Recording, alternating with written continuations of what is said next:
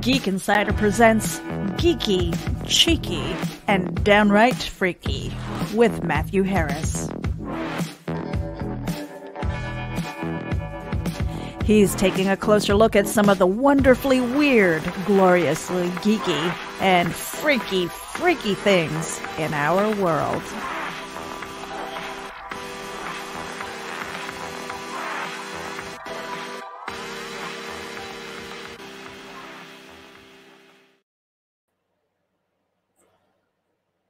Good evening, everybody, or afternoon, morning, whatever the case may be. Welcome to Geeky, Cheeky, and Downright Freaky. I'm your host, Matthew Harris. If you tuned into this show on the live YouTube feed, you probably noticed there were some audio issues and some connectivity issues. And so we wanted to redo this for the podcast. And tonight's guest is Jackie Sonnenberg. She is an author, and she's got some really unique books and characters that definitely fall in line with the geeky, cheeky, and downright freaky format. She has written for multiple Chicago area newspapers such as the Daily Herald, the Chicago Tribune, and the New Sun. But she's also the author of The Little Dog Laughed, which is about a horrible secret in a wealthy vampire home. And the only one that knows the secret is desperate to keep it hidden. And it's also, the book's also been touted as Flowers in the Attic meets Vampires. She also has a young adult collection, and I'm going to get her to say the collection name because I still hadn't got it right. And with y'all know how I am with them rolling the R's and all that stuff with this Southern accent. It just doesn't work real well. But she reimagines some classic nursery rhymes as horror stories. And she's also known for making original costumes for her original characters and introducing readers to her books in the best way possible by bringing her characters to life. And with titles like The Lamb Was Sure To and My Soul to Keep, you can bet that these are some interesting characters to say the least.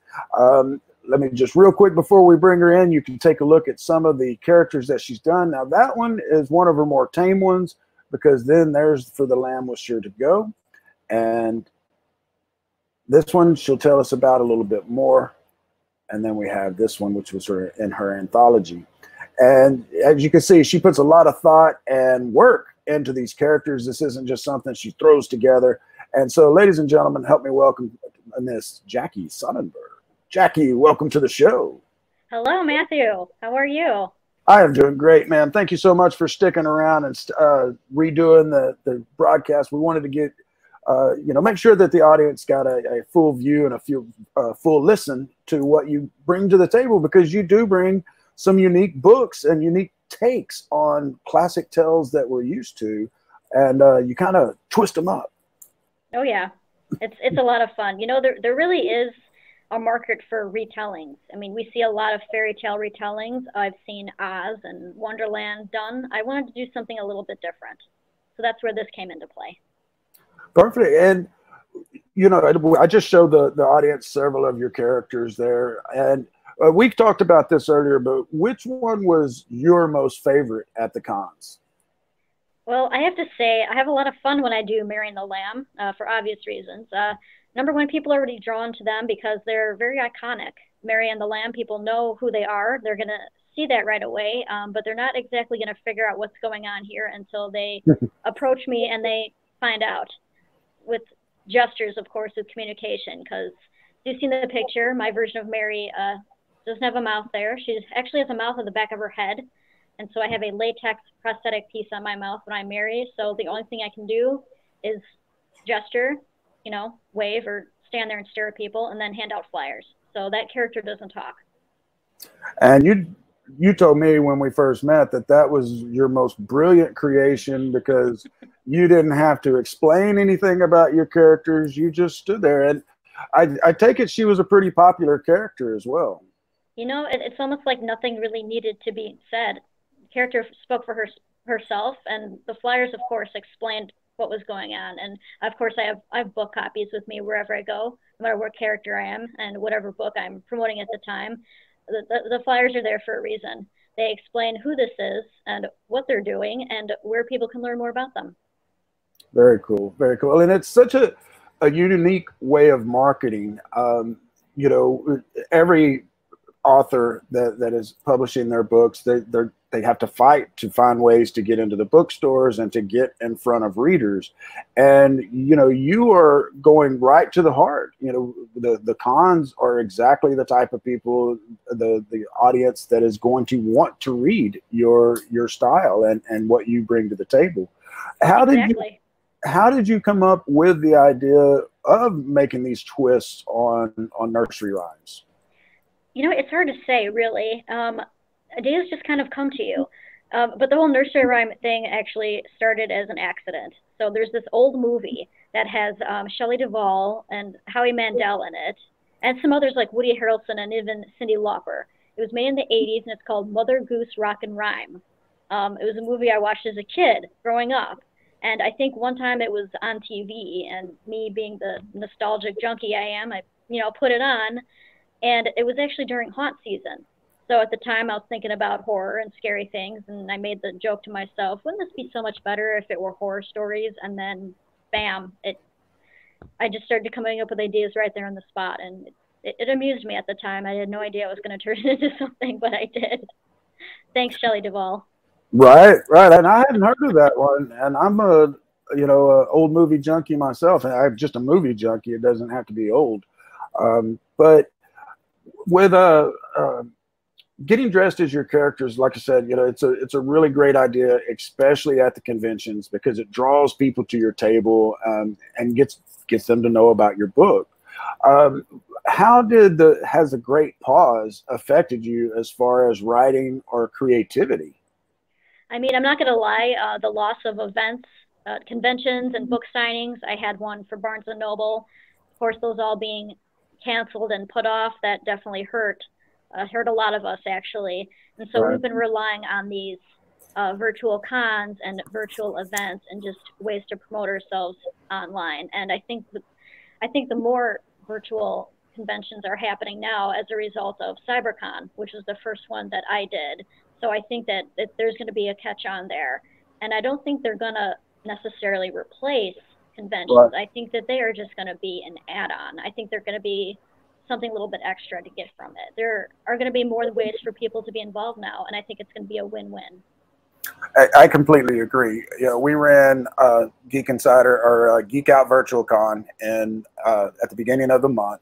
And we have the Independence Con, which you can follow, independencecon.com, everybody, which is going to be the weekend after Independence Day. And then we're doing one in October. And that has been our plan the entire time, is not to replace the brick and mortar cons. We want to be back at the brick and mortar cons ourselves, but to complement them, to hopefully even live stream from those events. And because we love the cons just as much as the next person. That's where we meet a lot of great people like yourself, and where we get to be introduced to a lot of new materials. That's where I found all kinds of comic books, was at the cons. And they're being on the worldwide pause, it is making things a lot harder for everybody across the board, from the writers like yourself to the artists, and even way up, to the DC and Marvel guys, because they haven't been putting out anything for the last few weeks. And those folks weren't set up to where they could work from home. As somebody said at CyberCon, they said it at Geek Out Virtual Con, that now is our time. Now is the independence time. We've been preparing for this. Most of us have been working from home for a long time. And I know, I forget which one said it, but they said, if you didn't come out with something written during this time, then it's your own fault. You can't say that you didn't have enough time when you just all you had lately is time. Have you found yourself being more creative during this time, or spending a lot more time, throwing out ideas? Oh, yeah. I mean, that's the only silver lining to this crowd, is this time. The one thing that us creative types have been longing for, in our daily job routines, in our daily schedules. I try to spend a lot of time writing as much as I can, of course, to have some sort of finished product, to have some sort of draft. I'm working on a couple manuscripts at a time. I figure if I get some done now, it'll be better for me in the long run, and I'm grateful to have that time. I hear you. I need to be more. I need to be taking advantage of the time more instead of being on this computer all the time. But do you think that MegaCon Orlando is going to happen in June? And if I yes, are really you going to hope be there? so. I really, really hope so. I mean, a lot of conventions are, of course, having some penciled in dates. I see a few that have already been changed multiple times. So it's difficult to make a commitment at this time for both them and us. I think Right. everyone's just kind of, I hate to say it, waiting until the last minute to see what's going to happen. But of course, in the event that MegaCon happens in the date that it's going to happen, I will go, and I will go to other ones that are going to happen later as well, including Spooky Empire's dates that have been pushed from May to August. So, you know, you're in the Florida area. You hit a lot of the Florida cons. Which one has been your favorite con? Spooky Empire, hands down. Spooky Empire is the biggest horror convention in the Orlando area. It is so big that they do it twice a year now. The one in October, obviously, is in October, but they have another one in the spring, and it used to be called Mayhem, I believe, because it used to be during May, but since then they have branched out and had it from March to May. So there is a spring Spooky Empire as well as a fall Spooky Empire, and this convention, as I've been told, since I haven't been in the area very long, this convention is more like a community. It is more like a family. A lot of the people there that I've met are professionals in the horror industry, and I've made a lot of friends there. So it's a lot about networking as well. You see people outside the convention, and the convention is what always brings us all back. Very cool. Do you prefer the bigger cons or the smaller cons? You know, I like them both for different reasons. So I like the big conventions because it allows me to wander aimlessly. The big conventions are where I go in character to just be free to wander, to mingle with the people, to meet the people, and promote myself. And the way I like to go is unsupervised, of course. Now, the smaller conventions, I like to be a vendor at, because if more vendors participate in the smaller conventions, then the more than they can grow. Also gives me a chance to actually talk to most of the people there because they're smaller. Yeah, I've noticed, you know, the bigger cons are great as far as being able to see celebrities and stuff like that. But the smaller cons are so much better as far as networking, as far as finding, you know, that cool new artist that you fall in love with, or that cool new writer that you fall in love with, because they can afford those. The booths at some of the bigger cons are just crazy expensive. Yeah. They definitely are. People often ask me, why don't I get a table or a booth at the bigger conventions? And I like to tell people I'm my own walking booth at the bigger ones. At the smaller ones, though, you're right about the networking thing, especially if you are in the artist alley where most of other people like you are. You can meet people. It's the best way to do so. You talk to the people that are next to you, across to you, little ways down there, and you meet some really nice friends in the industry. You can learn a lot from a lot of people at the smaller cons, I think. It gives you more time to talk to them. Exactly. And you know, there are so many of them that are willing and happy to share their knowledge of what they've learned from the various cons, letting you know which ones are really good to go to, or at least in their experience, you know, the ones where they did more than just break even, and they got, you know, the networking. It's so much more. I don't want to say friendlier, because the bigger cons are still friendly, but Yeah. I don't know. It just seems to be able to be a lot easier to talk to people, especially in Artist Alley or Authors Alley, and that you can just easily pick conversations up as opposed to having to fight your way through. Jackie, when did you begin writing and figuring out that that's what you wanted to do, and was your family supportive of it? You know, it found me. Writing chose me. I think I started at a very, very young age. I remember I would sneak into my parents' office and steal the paper that they had for the printer. You know, it would disappear and they knew it was me. Oh, there goes Jackie. She stole it, and she's writing another story about, you know, mermaids or something. I don't know. And then as I got older, they started to see me doing it more and more. And our neighbors and family would joke, "Oh, Jackie's probably in her room writing. She's probably writing about us." So, you know, that's the thing when you find your passion and you find your talent, it starts young. And if it's meant to be, it's going to find you at a young age. I always believed in that. Yeah, you know, I had the same thing as a child. I was always told that I was a good writer, and I would write stories, short stories. And I actually found one a couple of years ago that I have no memory of writing. I can tell that I was a very young age when I wrote it.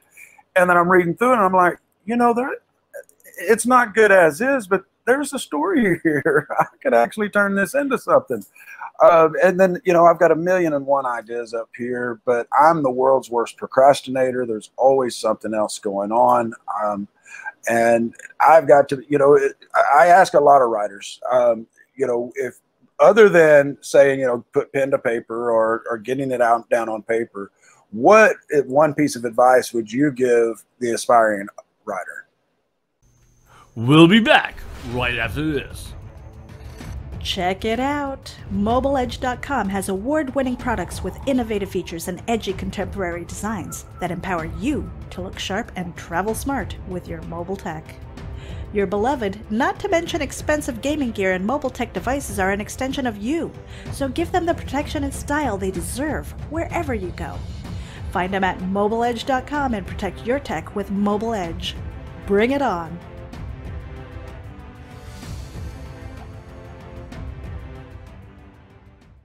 What one piece of advice would you give the aspiring writer? Don't beat yourself up if you have writer's block. It happens to everybody. You know, sometimes you have, some writers have a schedule. Like I personally try to get 1,000 words done a day, and you sit down and you get out what you can.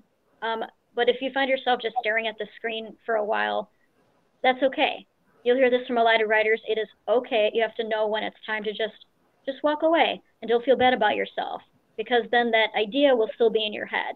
You have that block and you're still going to be thinking about it for a while, and you never know what is going to trigger it to get that in motion. Whether you sit down to finish watching your favorite TV show and a character says or does something on that TV show, then you're just like, that's it right there, I got it. So really it's kind of like a trigger warning. You never know when it's going to hit you. So sometimes it is necessary to walk away, and don't ever worry about it. Don't beat yourself up for doing that. It's normal. Yeah, very much so.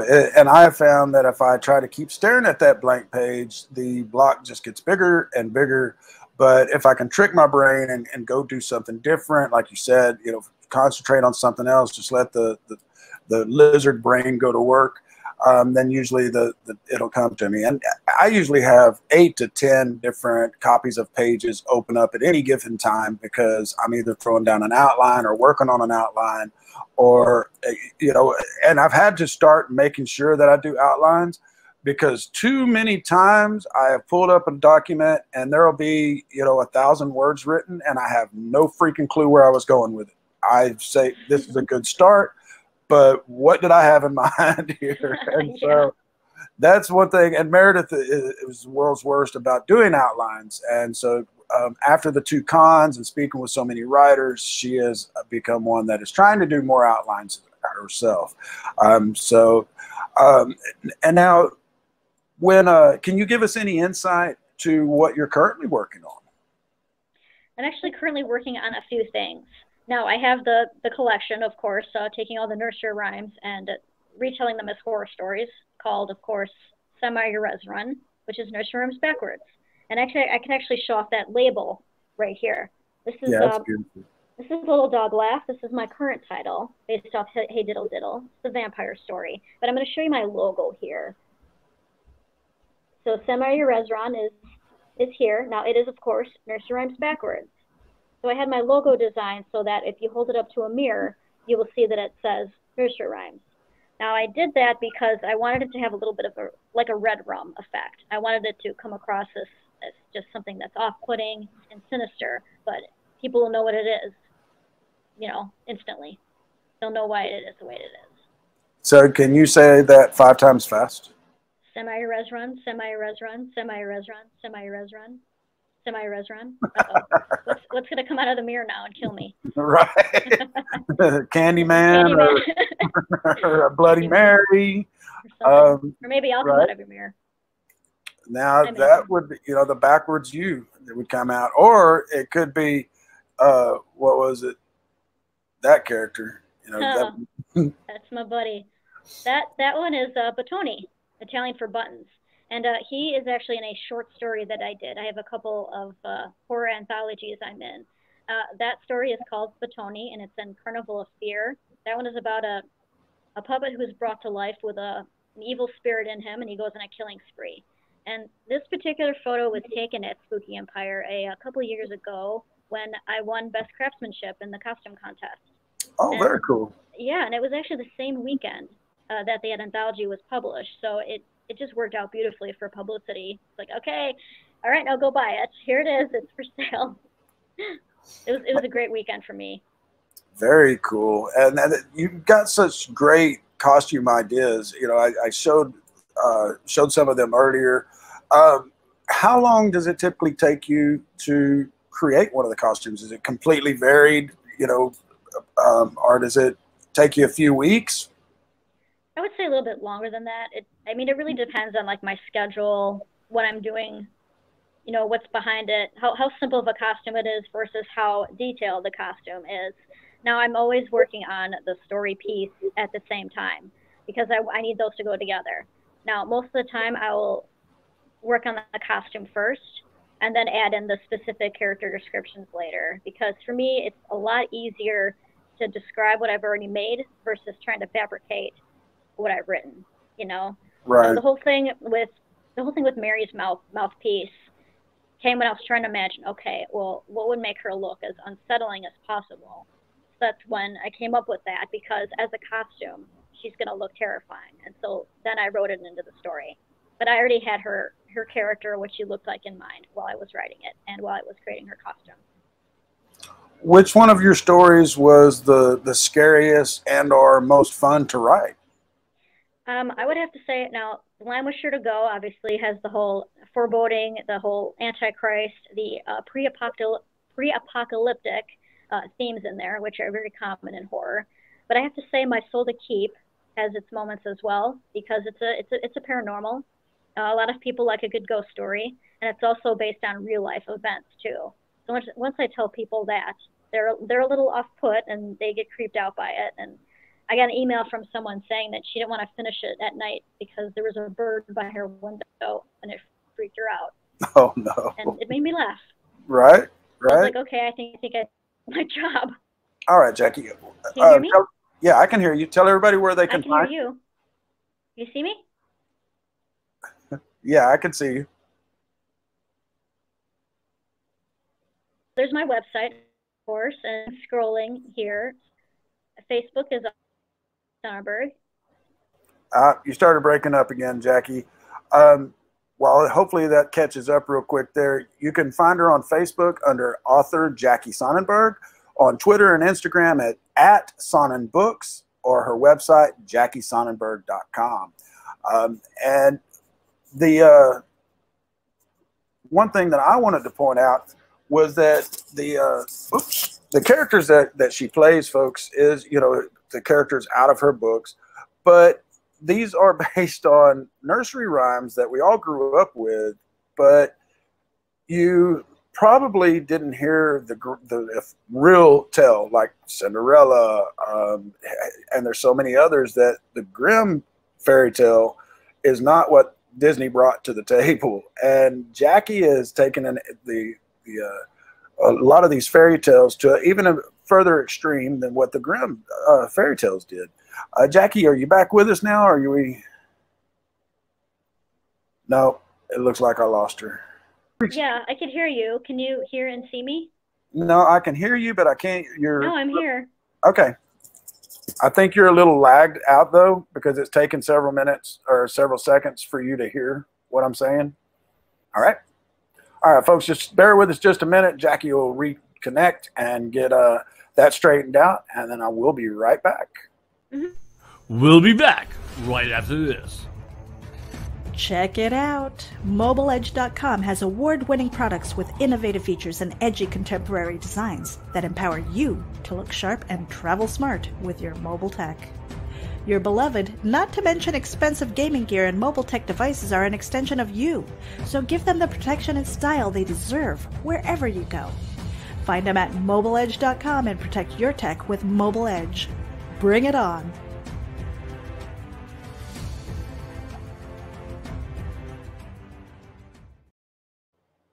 And if you go to Mobile Edge and make a purchase, be sure to enter in code GEEK25 to get 25% off of your purchase. And as you can see, and I didn't even do this on purpose, I am wearing the Mobile Edge shirt, and just happened to be the one I grabbed out of the closet today. But Jackie is back. Let's see if we can get the audio. The video looks to still be messed up. Jackie, talk to us. Can we hear you now? Okay, hi. I'm back. All right, you are back. Can you hear me? Yep, you're just a little delayed, but we can go ahead. We can finish this up. Are there any of your characters that you hate to love? That I hate to love? Oh, I love all of them. I always will. They're fun. When you've gone to the bigger cons in costume without getting a vendor's table, have you ever been chased out as you're passing out flyers or business cards? Meredith is kind of scheming for the next con, I think. Well, I think the big thing about me is that I look very, very young. So oftentimes I've actually had security follow me because they thought I was a kid running around without adult supervision. But never ran out for advertising without a booth, right? All right. Mm-mm. Nope. Well, this has been great, Jackie. I really appreciate you sticking around and re-recording this. And we got almost all the way through it this time without the issues there. Like I said, folks, with so many people working from home and doing various video conferencing, the internet has these glitches all the time now. And but we wanted to make sure that we got Jackie on the show because, you know, she's definitely falls into the category of geeky, cheeky, and downright freaky. We're going to have her back in July for the Independence Con, and then we're definitely going to have her in October for the Night of the Dread concert, the Night of the Dread Con. And so we'll be announcing that date at a future time. We're waiting to see about the world opening up and the worldwide pause ending, so that if the brick and mortar cons are going on, we don't want to compete with them, because as Jackie and I were saying earlier, we want these virtual cons to kind of go hand in hand with the brick and mortar. But as you can see, guys, there's her book, Little Dog Laughed. You can find her on Amazon. Check them out. Pick it up, let her know what you think, and then if you get her in the Florida area, go buy the cons. She's going to be at MegaCon if it happens. Both an ebook and a paperback. Beautiful. Well, I'm going to have to order the paperback version, and maybe I'll get you to sign it and have Meredith send it to me. All right. Well, Jackie, thanks so much again for joining us. Hopefully you got something out of that. Yeah, we're good to go, Jackie. Thanks so much. Folks, be sure you tune in next week. And why you should already be well aware that there are aliens that have visited us. And so be sure to tune in for that. See you next week, folks. Thanks so much. Thank you for tuning in to Geeky, Cheeky, and Downright Freaky with Matthew Harris. Join him every Wednesday night at 7 p.m. Eastern, 6 Central. This is a Geek Insider production. For advertising opportunities, contact advertising@geekinsider.com. Once again, we want to thank you for tuning in. You can listen on iHeartRadio, iTunes, Spotify, and Podbean. And if you're tuning in on YouTube, hit the subscribe button, because if you don't, you might have to turn in your Geek card.